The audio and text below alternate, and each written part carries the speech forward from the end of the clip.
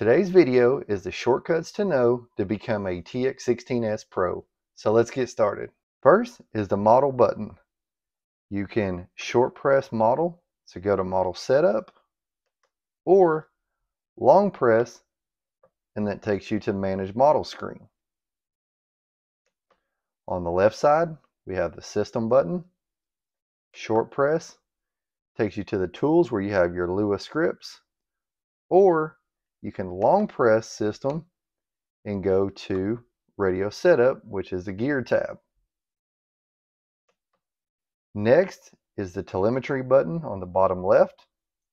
You can short press to give you your widget screen, or you can long press and go to the channel monitor.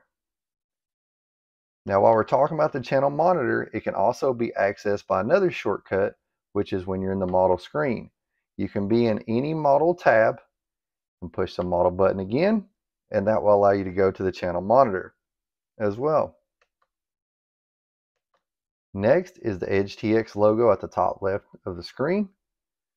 You can push the logo and you will get 8 different menus you can access. You can also access those by pushing in the scroll wheel. You notice the same menu pops up. Next is using the buttons on the outside to adjust a value. We're going to go to Model, go to our Input tab.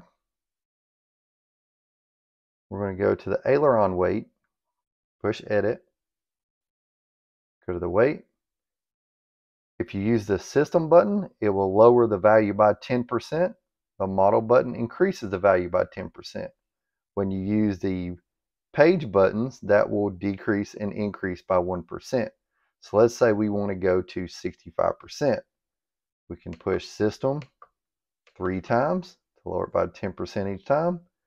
And then we can push the lower page button to lower 1% at a time to 65. As I mentioned, you can use Model to increase it by 10% and the top page button to increase it by 1%. So we're going to increase it with that one. And then we're going to increase it 3 times with the model.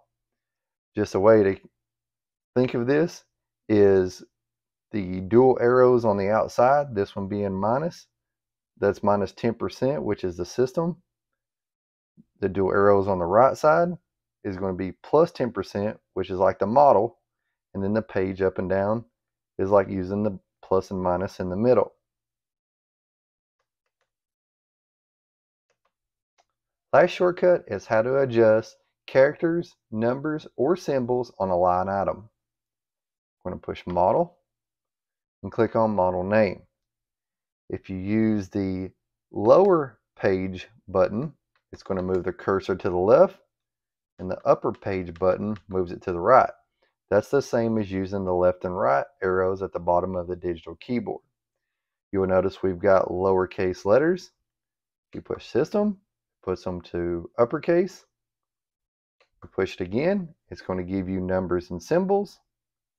You push it again, you get a digital keypad. Push it one more time and you're back to lowercase letters, just like we were at the first of the cycle.